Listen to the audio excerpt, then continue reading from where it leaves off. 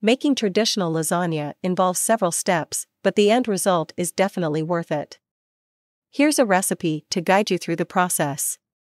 Ingredients: 1 pound, 450 g, ground beef. 1 pound, 450 g, Italian sausage, mild or hot. 1 onion, finely chopped. 4 cloves of garlic, minced. 1 can, 28 ounces / 800 g, crushed tomatoes.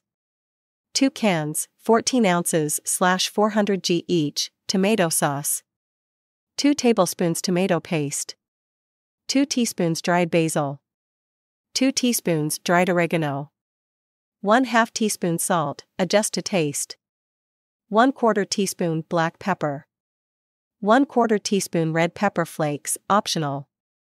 12 lasagna noodles.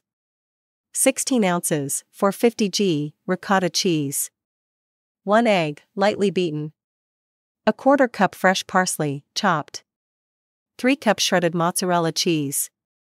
1 cup grated parmesan cheese. Instructions: preheat your oven to 375 degrees Fahrenheit 190 degrees Celsius. In a large skillet or Dutch oven, cook the ground beef, Italian sausage, onion, and garlic over medium heat until the meat is browned and the onion is translucent.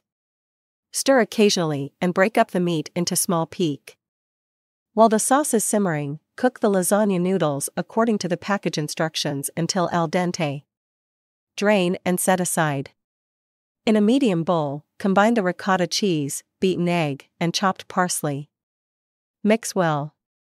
To assemble the lasagna, spread a thin layer of the meat sauce on the bottom of a 9x 13-inch baking dish.